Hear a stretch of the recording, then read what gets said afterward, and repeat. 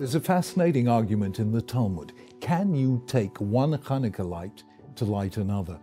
Usually, of course, we take an extra light, the shamash, and use it to light all the candles. But supposing we don't have an extra light, can we take the first candle and use it to light the others? Two great sages of the 3rd century, Rav and Shmuel, argued about just this. Rav said no, Shmuel said yes. Now, normally we have a rule that whenever Rav and Shmuel disagree, the law follows Rav. There are only 3 exceptions, and this is one. So let's ask, why did Rav say you may not take a Hanukkah light to light others? Because, says the Talmud, komachish mitzvah, you diminish the first candle. Inevitably, you spill some of the wax or the oil, and Rav says don't do anything that would diminish the light of the first.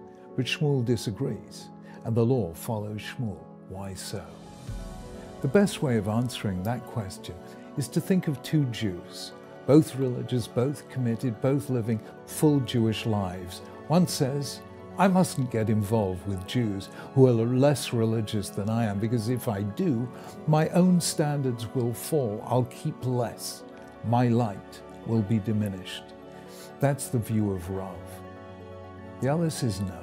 When I use the flame of my faith to light a candle in someone else's life, my Jewishness is not diminished, it grows, because there's now more Jewish light in the world.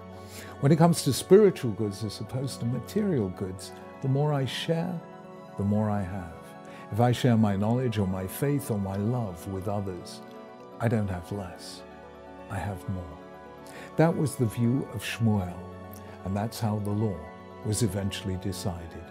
So, share your Judaism with others. Take the flame of your faith and help set other souls on fire. Happy Hanukkah. Hanukkah Sameach.